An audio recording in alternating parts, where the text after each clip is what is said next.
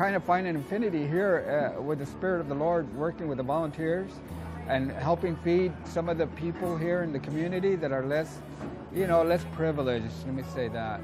And some of them a lot of them are migrant workers, and some are homeless, some are veterans. You have the entire community.